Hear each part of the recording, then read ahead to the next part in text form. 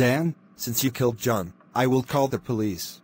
No, no, no, no, no, no, no, no. No! I'm so sorry. No sorries, you bad boy. I will call them right now.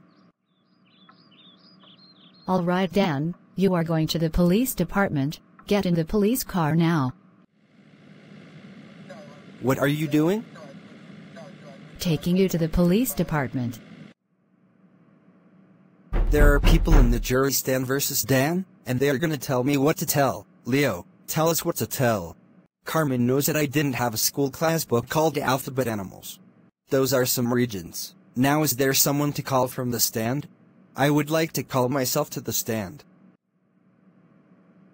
Okay, so Andy, tell me what reaction. My reaction is Dan killed John, who is a school student. That dude needs to be gone forever.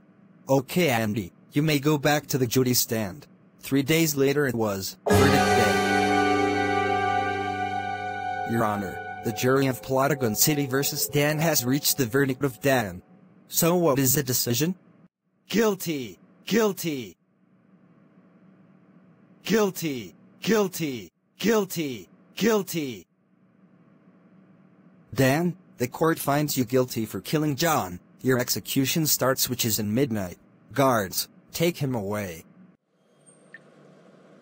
This is your cell with no toilet, no air conditioner, no sink and no nothing. Your execution will be in midnight. Goodbye. At midnight. Any last words? I don't want to die.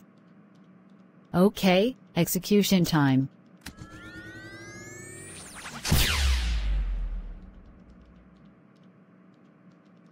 He's dead.